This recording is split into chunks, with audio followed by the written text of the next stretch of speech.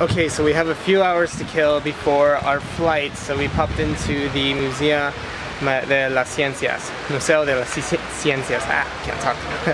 But anyways, it's really cool actually. It's very interactive, very surprised by that, and I'm very happy actually that we're right here.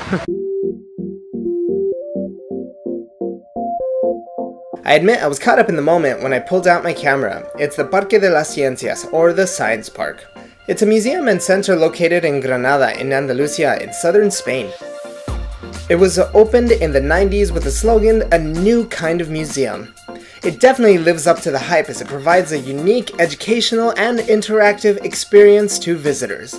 Just a few euros to enter and you have access to the museum, biodome, exhibit halls, and a planetarium.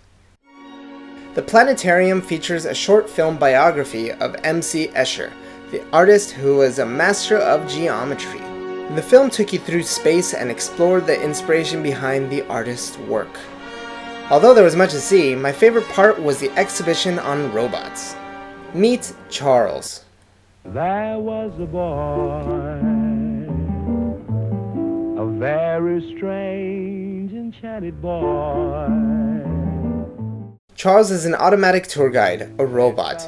At the push of a button, he guided you to exhibits and talked you through the history and importance of his fellow robots. Sígueme, te enseñaré el camino. All in all, I believe it was a compliment to see a futuristic setting after visiting old parts of Spain. I visited some of the oldest monuments and sacred places on my trip, but it was a breath of fresh air to be transported back to the 21st century and beyond. Thanks for watching my channel. If you like my videos, please hit the subscribe button for more history and more food.